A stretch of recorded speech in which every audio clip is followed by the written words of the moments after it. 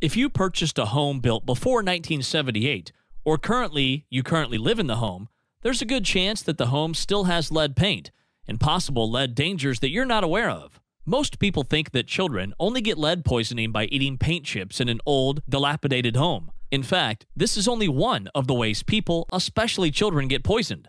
Children are more likely to get lead poisoned by ingesting lead dust from the day-to-day activities of living in a home with lead. The lead dust gets released from opening and closing doors and windows that contain lead paint, even if the lead is under the current latex paint.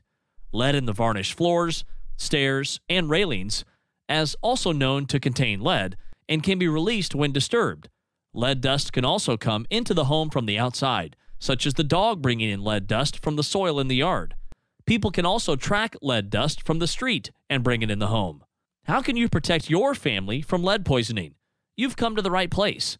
ETS is a family-owned company with over 20 years of experience in helping concerned families navigate through the challenges of living in a home that contains lead paint and lead dust.